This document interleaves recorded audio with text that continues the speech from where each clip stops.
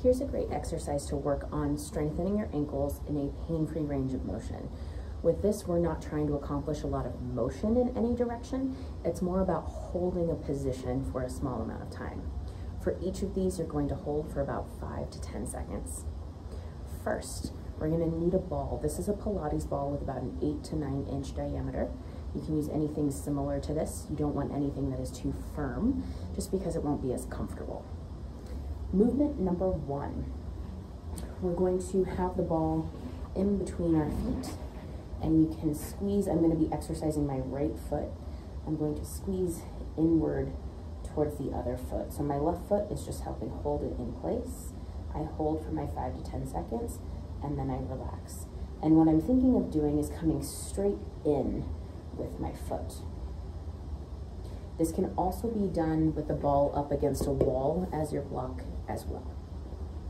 Next, to work on pulling the toes up towards us, we're going to go this direction. So the ball is going to be on top of my right foot, since that's the one that I'm exercising.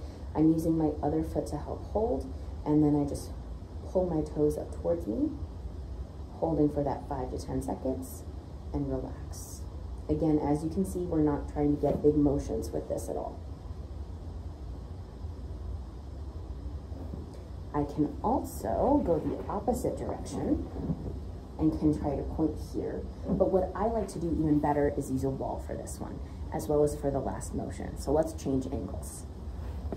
So here I'm up against the wall. I'm going to use the ball there. I'm still exercising this right foot. I'm just going to gently press, hold for my 5 to 10 seconds, and come back up.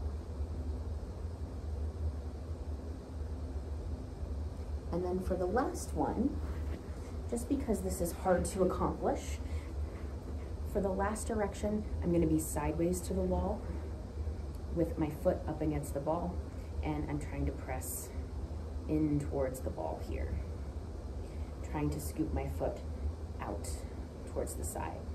Again, holding for my 5 to 10 seconds, and then relax.